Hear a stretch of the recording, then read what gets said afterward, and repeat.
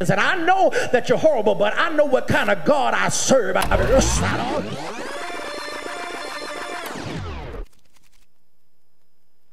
It says, soon afterward, Jesus went with his disciples to the village of Nain. A large crowd followed him.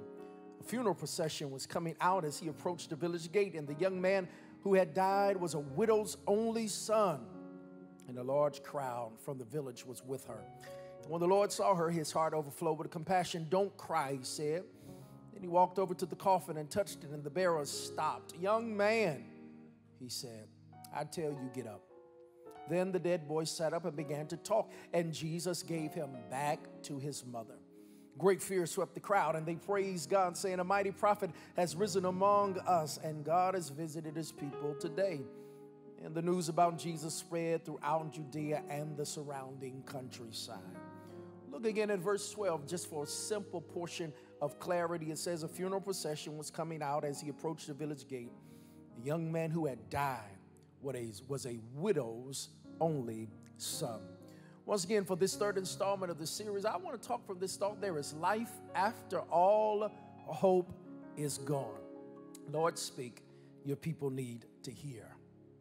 What happens when the worst thing that you could possibly imagine comes true? That really is the point of this woman in our text. She's a widow, which means that she's experienced loss before. Her husband has died, and we're not given any reason. All we know is that she has no husband. And in those days, most of their prominence and position was based upon their connection to marriage through a man. But she has no husband, so she's a widow. We're not certain about how he died, but there was still a glimmer of hope in her life. She had a son.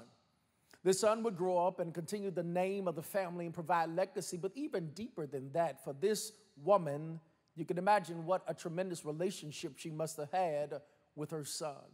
As she nurtured, as she invested, raised this boy up. You can imagine the time that they shared together in this little town called Nain. But somehow, some way, we're not given even greater insight. All we know is that all of a sudden, her dreams had shattered.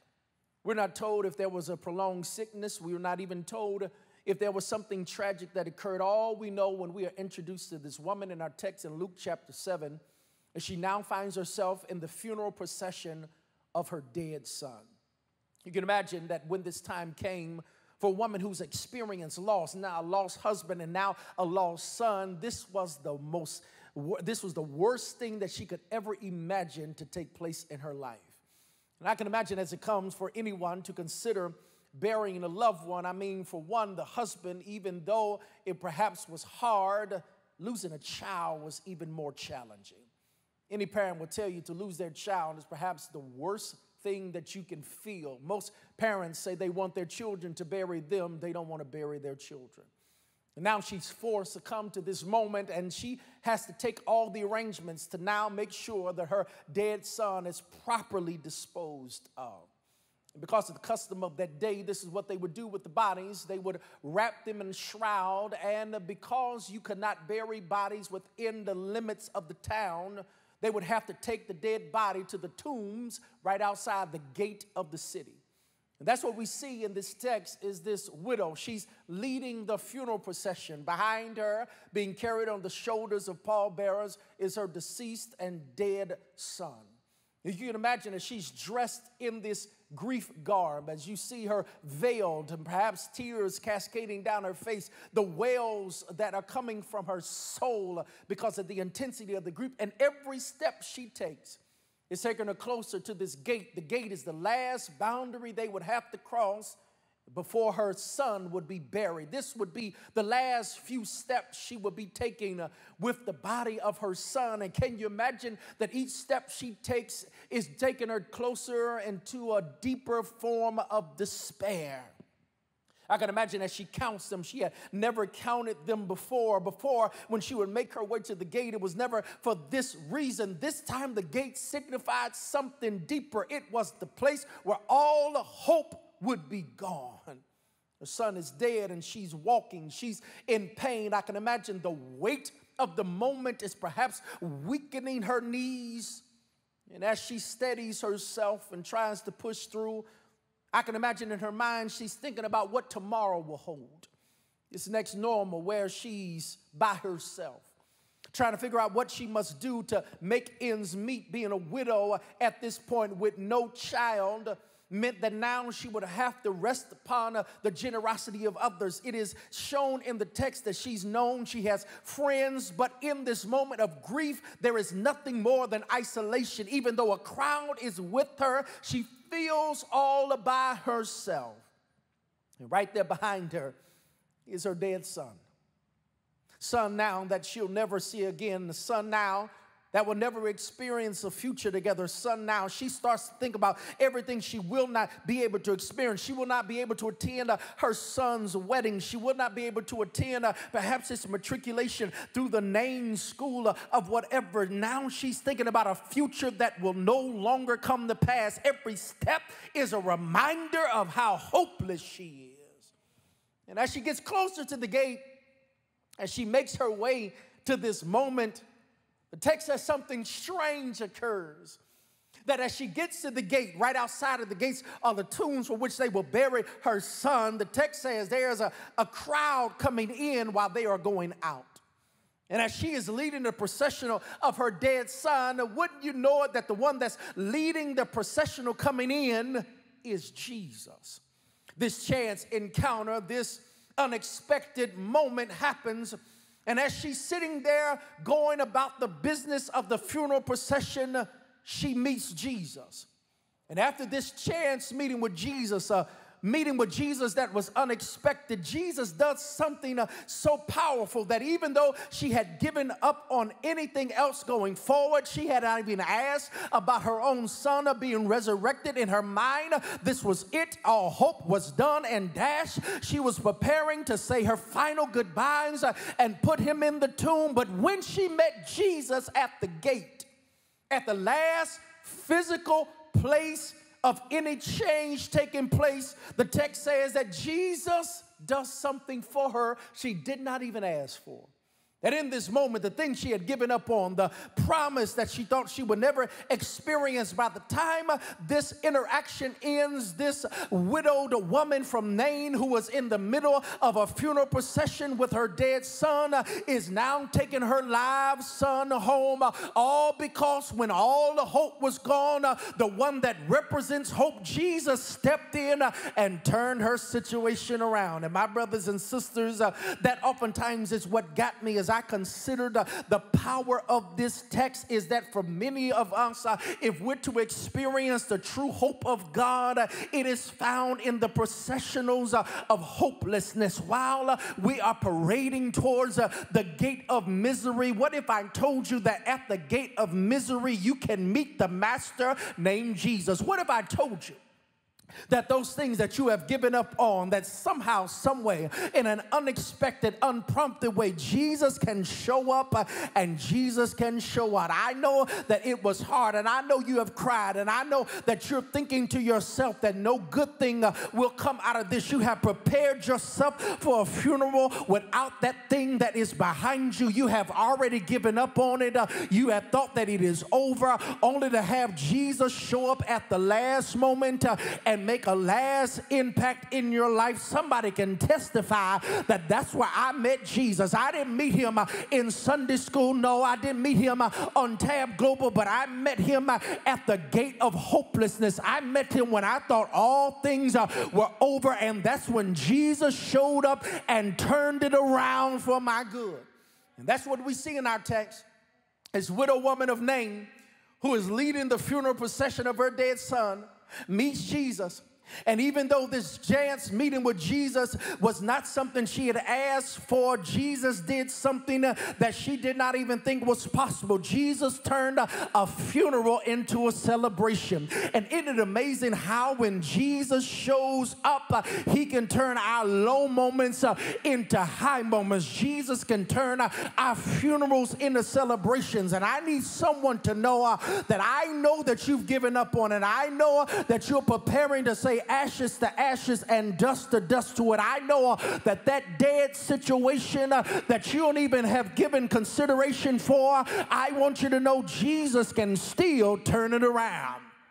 D.L. Moody, that great biblical theologian, says that he searched all the four Gospels looking for a funeral sermon of Jesus and has never found one. And yet Jeremiah Wright, that famed pastor from Chicago, says that Jesus doesn't do funerals, he does resurrections. And this is my simple premise, because I need someone to receive this revelation. I want you to know that thing which you have given up on, God can still raise it. That thing that you thought was never going to come to pass, God can still raise it. And here's the powerful thing. It ain't even got to be stuff that you prayed about or have prayed for, because sometimes when the Lord shows up, he just has to make a difference in our lives.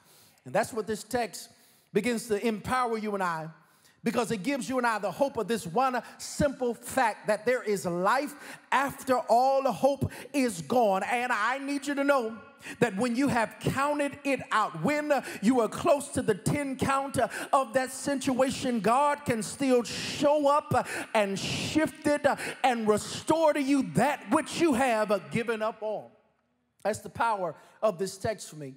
And as we begin to put it within the context of not only what's happening in this widow of Nain's life, but let's put it in the context of our lives. What have you given up on? What has died that you have not even considered the possibility of life ever returning? What is it that you are in the funeral procession of that perhaps God wants to restore? What is it that you have even taken out of your mind? You have checked it off of your list as ever coming to pass. And perhaps you, like this widow of Nain, have come to the point of desperation and hopelessness. And I'm here to tell you, God can still raise it.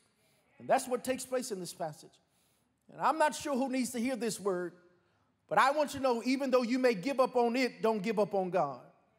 Because there's something powerful that God can do in these moments of hopelessness, that by Jesus showing up in this moment for this widow of Nain shows you and I the wonderful picture of how Jesus personifies restored hope. And this restorative hope is littered throughout this text. By the time Jesus does what Jesus does, the crowd is so in awe and reverent because they came to mourn, and Jesus turned it into rejoicing. And I believe that that kind of turnaround can happen. But there's a process that it must take place. When hope meets our hopelessness, when Jesus meets our funeral processions, there's some things that the text seems to convey in order for us to see how this miracle gets transpired. There are some things that I really was drawn to in this passage, because when Jesus shows up on the scene, it's interesting to note how it occurs in this widow of Nain's life. The first occurrence that I see, how we see this interruption, if you will, by restorative hope personified in Jesus. The first thing we realize is that when hope shows up in our hopeless situation, it greets us with an unanticipated expression of compassion. That this is powerful when you think about it this way. What I'm suggesting is that this widow was not looking for Jesus, but even though she wasn't looking for Jesus, she still was found by Jesus. That's why the story of Luke is important. This town of Nain, which is only a few miles outside of the home area of Jesus, is only mentioned this one time in Scripture. Now, understand that even though not much is known about Nain, it doesn't have the prominence or prestige, we get some insight that this widow of Nain, who most of us would have never have known except her being in this situation, was headed to the tombs outside the city of Nain. She was headed to bury her son when all of a sudden Jesus comes through. We're not even told why Jesus would make this pit stop. And I know there'll be many others who are far smarter than me that would perhaps try to use this route that Jesus was taking as perhaps some shortcut to his next thing. Matter of fact, this miracle of the raising of the widow's son happens between the raising of the Roman centurion's officer and this discussion that Jesus will have with the disciples of John the Baptist. This seemingly obscure moment happens on the fringes of what many would argue is perhaps the larger span of the deed and the will of the ministry of Jesus. But in this moment, it just so happened that when he's coming through Nain, the widow is heading out. But what gets me in the text is, remember, she's in a funeral procession. She's dressed in grief garb, veiled in black. You can imagine that this was a time of things. She's only focused on getting past the gate to the tombs. But the text says that while these two crowds are getting ready to cross, something powerful happens. Note, the widow does not see Jesus. We have no indication that she's even paying attention to everything around her. Her mind is focused on getting to the gate and then the tombs to bury her son.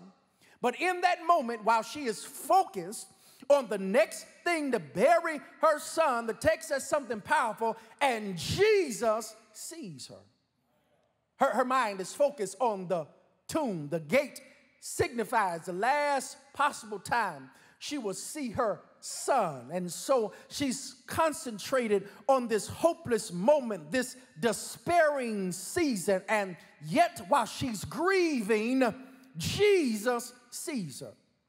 And that's powerful to you and I, because I will admit that this one little nugget, this one little textual fact of the text is what perhaps gave me an amazing moment of hope, because I will admit I am glad I have a God that sees me even when I'm not paying attention, and even when I'm at my worst. This woman is grieving. She is dressed in the garb of grief. She is headed towards the tomb to bury her son. This is not her best day. This is not her best moment. I can imagine that she's probably didn't think about anything else but the enormity of the moment. She was weighed down in sorrow, but even in her sorrow, Jesus still sees her. This term sees does not mean just to look at or to glance at.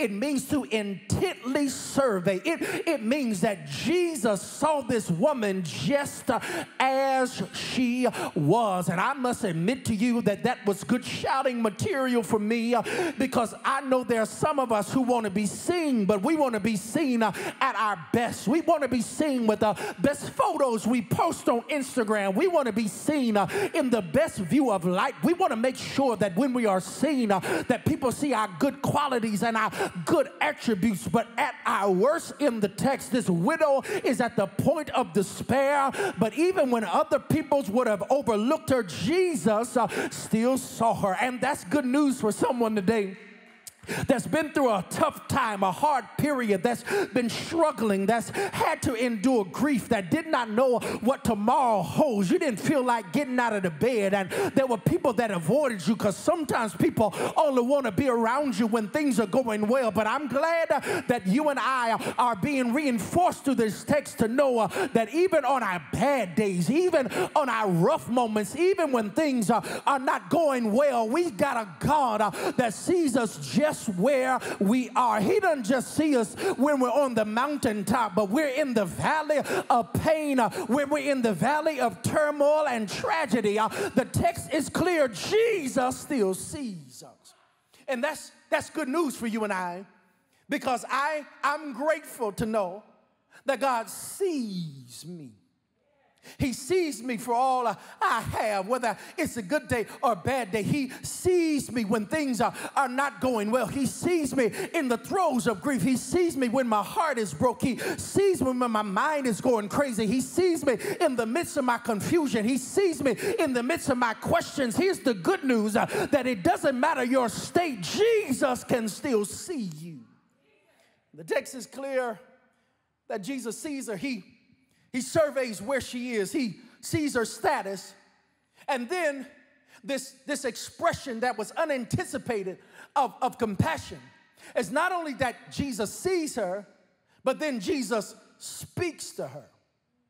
He tells her in this text, do not cry. Now I know on the surface, reading this from our English perspective, you're asking the critical question that I too had to ask. What's compassionate about Jesus telling her not to cry? As someone who's pastored close to 20 years, I've seen people at their best and at their worst. I know the tendency and the weight of trauma and tragedy. I know, as I've been around people who've had to bury loved ones and have had dreams dashed, I would tell you that they would teach you in moments like this of congregational care to don't tell people not to cry. There's something therapeutic about tears. And so when I initially read this, my thinking was, Jesus, that doesn't seem right. Why didn't you treat her like you treated Mary at the tomb of Lazarus? And when she cried, you wept with her. But until I began to understand that when he tells her don't cry, you have to understand and unpack the different layers of a text. I hope many of you who listen to me preach understand that you got to take the text in its context in order to do the hard work of exegesis. So when Jesus in this text tells her not to cry, he's not telling her not to make tears. He's telling her not to yell with grief. In those days, that there was a performative nature to grieving. That grief, depending upon the depths of it, is that many would yell out. The louder you yelled, the more perfunctory your grief was meant to be. The more that person meant to you, the louder you would yell out. So in this text, when Jesus says, do not cry, he's not saying do not allow tears to come. He was saying, cease in the perfunctory expression of your grief. That in this moment, I need you to stop yelling because I need you to understand I'm about to make a change. But I need you in a perfunctory way to cease grieving, because by yelling and grieving this way, you're going to miss what I'm about to do. So what I need you to do is I need you to embrace the posture to cease weeping in order to experience my next move. And my brothers and sisters, that thing pushed me a little harder, because what Jesus was saying is, I'm not saying don't cry. What I'm saying is don't yell out loud. That in this moment, I need you to make sure that you can experience the fullness of what I'm about to do, but I don't need you to wait until it's done to change your disposition. I need you, before I do my work, to already in a perfunctory way look like you know something's about to happen. This is important because he sees her and speaks to her. That this hope in this moment provided compassion. And I want someone to know that we serve a Savior that is compassionate to us in our tough moments. He understood, based upon where she was, what she had lost. But yet he wanted her to understand that what I'm about to do, I need you to embrace and receive even before I do it. That's why this text is powerful. In this chance, unexpected, and unprompted meeting, Jesus expresses this moment of compassion. But then also note what he does is that when hope meets this widow woman, we also see in the text that hope grounds us in an unforeseeable expression of comfort. Because Jesus didn't just give her compassion, he provides comfort. And the comfort he provides is by touching the coffin and speaking to the dead son. Now I know. When you think about this, understand in those days, when he says coffin, it's not talking about some wooden box. In those days, they would not bury people in wooden boxes. The coffin that they would talk about is the layer of shroud that will be encasing the body of the deceased. But the body of the deceased would be carried on the shoulders of what would be considered our pallbearers. But see, you got to understand, grief in those days was perfunctory on a lot of levels. Not only were the grieving supposed to wail and weep as an outward expression of the intensity of their grief, but part of the funeral package, if you will, was that you would pay people to do certain things. You would pay people to mourn while you grieve, but you would also pay people to carry the deceased body. It's not like what we would do now when we would get family and friends of the deceased to carry the dead body. No, in that day, you had to pay them to carry the body. Why? because to touch anything that touched something dead meant you were ritually unclean. So you would have to pay people to take on the burden of uncleanliness in order to transport your deceased one to the tombs. So those who were carrying the body of her dead son were not necessarily friends, but they were paid people whose sole job was to take your deceased thing to the tombs. But watch what Jesus does. As they were progressing towards the tomb, Jesus touched the coffin, the body of the dead son. This touching of Jesus stops them in their tracks. Now I know we could spend all day theologically trying to unpack this notion of Jesus touching the coffin, which in essence, he's touching something that should make him ritually unclean. But the real point of the passage is not that for me, but what got me is a response to Jesus' touch. The text says that as soon as Jesus touched the coffin, those supporting the dead body stopped. Now remember, she is headed towards the gate. Outside the gate of the city would be the tombs where the dead son would be buried. Each step was a progression towards the tomb. But when Jesus touches the coffin, the processional stops, which means that Jesus, by this one touch, stops the progression of her pain. Because every step would take them closer to the gate, which was closer to the tombs, and by, in essence, them stopping meant that there will be no longer a processional or a parade towards the tomb, which means that in that moment, Jesus' touch was now going to be a cessation of the progress of her pain. Y'all got to hear what I'm saying, that when Jesus touches this coffin, touches this dead son, and the processional stops, it gives us the literal picture of through one touch of Jesus, he can stop the progression of our pain. In other words, before it gets better, it won't get worse. In other words, before the miracle is manifested, Jesus puts a stop to what continually could be the degradation of the pain of the life of this widow. By stopping the procession, he was stopping the progression of her pain. Now, I need someone to receive what I just said, because here's what Jesus told me as he gave me a text of revelation. He said, Goody, this is what I do oftentimes. Before I turn it around, I just make sure things don't get worse, which means that I know it hurts, but it ain't gonna hurt worse than this. I know it's gonna be painful, but it ain't gonna be more painful than this. And sometimes you ought to thank God that we serve a God that stops the progression of our pain. It hurts, but this is the worst it's gonna feel. It's painful, but this is the most painful it's gonna feel. It's hard, but this is the hardest gonna be. I'm glad I serve a Jesus that stops the progression of my processional. Touches it, but then watch what he does. He speaks to the dead son. He says, young man, I say to you, arise.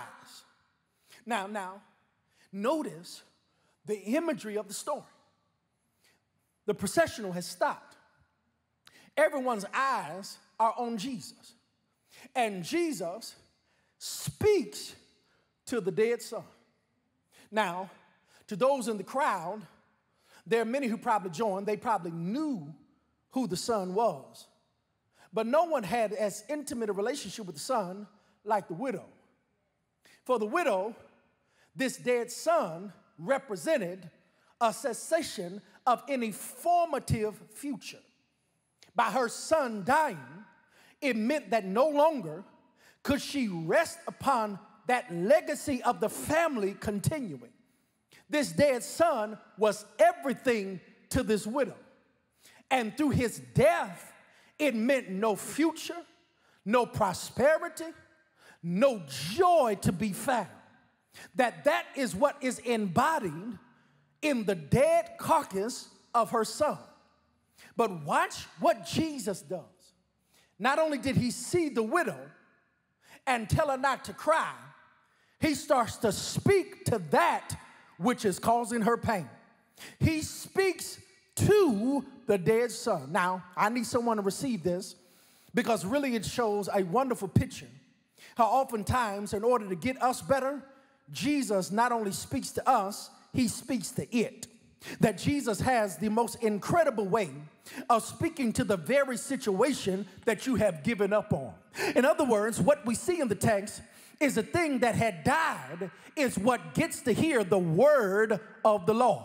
In other words, that's why sometimes, my brothers and sisters, it's not only what we hear that makes the difference, but it's what that which is our situation, that which is our dream, that which is our desire, that which can be refined is what the Lord speaks to, which means that Jesus understood that it may seem dead to you, but through my very word, there's still some life in it, which means that oftentimes I pray to God, it be God, speak to me. But our prayer to God ought to be speak to it.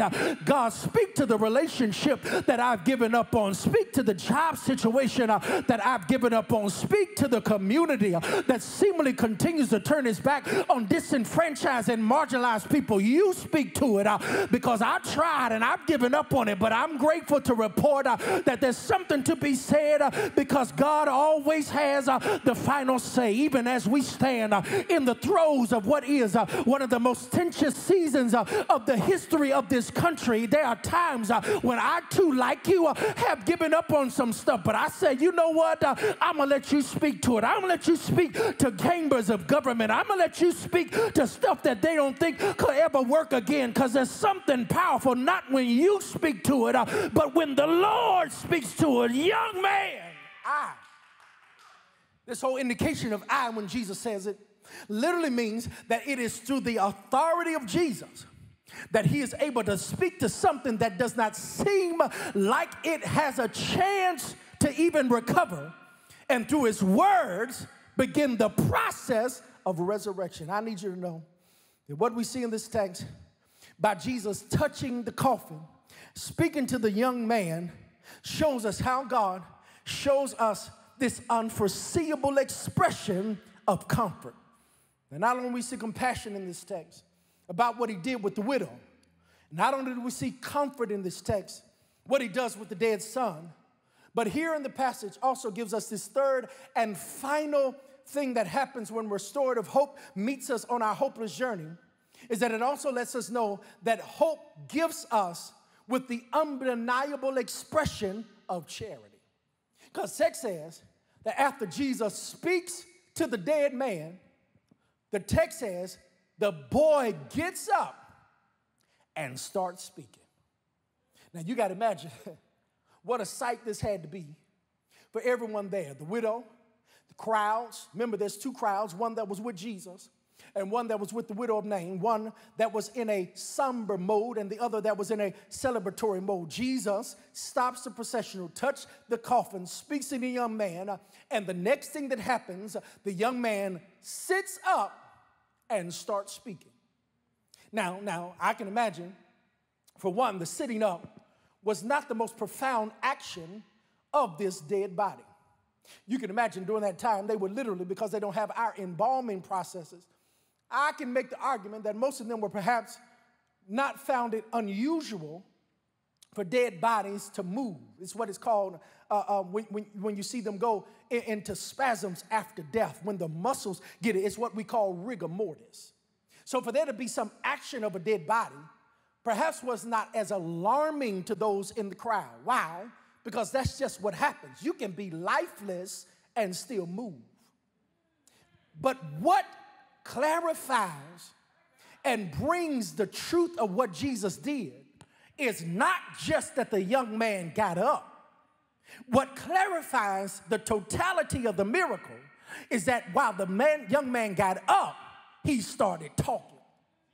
Now, why is that significant? Because you can't be lifeless and not speak. I wish I had time. See, that's why oftentimes in church, we encourage you to open your mouth because lifeless things can move, but things that are truly alive can speak. And so here in the text, when the boy gets up, what confirms the work of Jesus is not that he's moved from his dead position, but he begins to speak. He becomes mentally functioning. He begins to begin to have a conversation. Now, we're not told what the young man says, but I can imagine he started talking in a way that began to bring reassurance to the widow by talking, by articulating. It meant that he was once dead, but now he's fully alive. See, it's one thing if Jesus would have brought him back and he would have been alive but not functioning. It would have caused a little more complaining or pain in the life of the widow. I mean, I'm grateful to have it back, Jesus, but now I've got to care for it. It's not as it was before. But when Jesus resurrects the young man, he doesn't just resurrect him, he restores him. By the mere fact that the young man is talking means he's got his full mental capacity, which means he's better than he was, than he just is. In other words, he's in the same state he was before he died. I love that because I'm grateful that when Jesus shows up, he doesn't just turn things around just to turn them around, but here he shows us that resurrection also brings about restoration, because once the young man started talking, it confirms the work that Jesus had done, and the final thing Jesus would do is the text says, and the man is given back to his mother. This meant that what she had given up on, what was incomplete in her life, what was a void, was now returned back to her in totality, and it was only done through the work of Jesus. I wish I had time, because I would tell you that's what the Lord does, is that he's able not to just give it back to you, but give it back to you in a restored state, so that you're not missing a beat, and that which you have given up on, God can still give it back. I'm done. May the Lord bless you real good, but somebody needs to know that's the kind of God we serve, that she started out on a funeral, but ended up with a celebration. Can y'all roll back with me to the house of the widow of Nain? Because I can imagine now things were a little different. When she left the house that morning, she was prepared for a funeral. She had looked in her son's room one last time and thought that would be the final time he laid on that bed, the final time he would spend time in that room, the final time he would sit at the dining room table and tell me about his day. When she started out that morning, she thought that it would end with him buried in the tomb, but by the time the sun set and by the time the day had closed, she now was back in her house, but this time she was not crying, but she was celebrating the son she had given up on, that she thought would never come home, that would be ended up in the tombs, was now having them back with her in the house, and they were celebrating and rejoicing. And I started to think, what would happen if I was a fly on the wall? What would I ask, and what would I want to hear that this widow had to say? She probably looked at her son and said, son, I had given up on you, but then Jesus came along. There's nobody like Jesus. Won't he do it? Won't he turn things around? That's the testimony of the widow, that there's a life after all hope is gone. That what she had given up on, God restored back to her. This past week, as we prepare our hearts to think about a good friend of our church,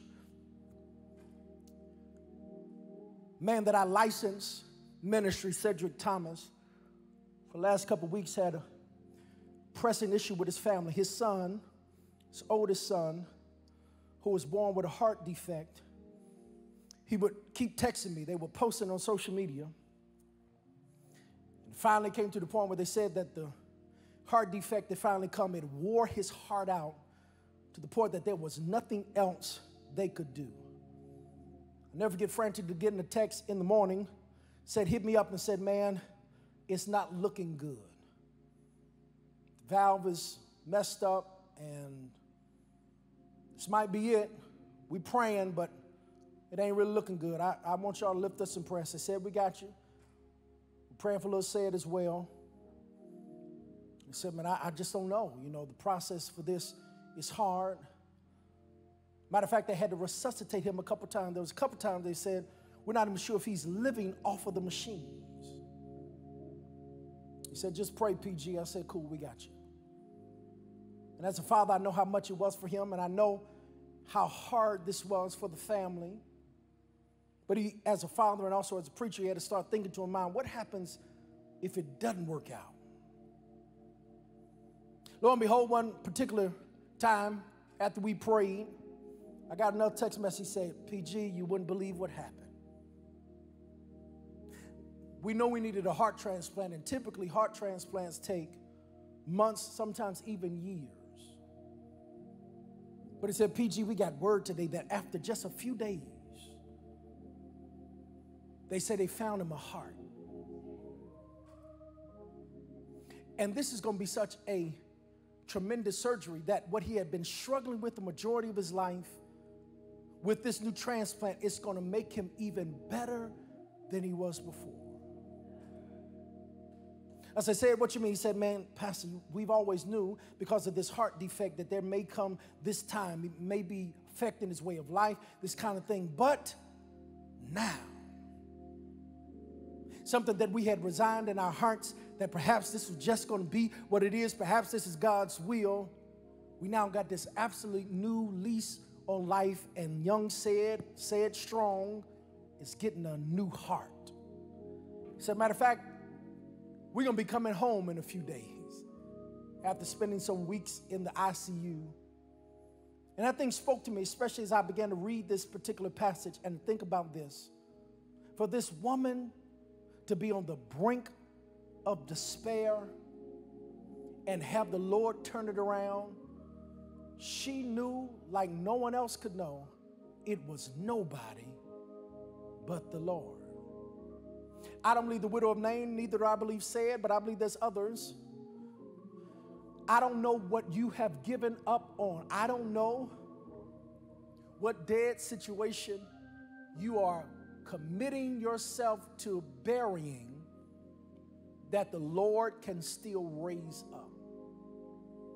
And this is all I want you to know.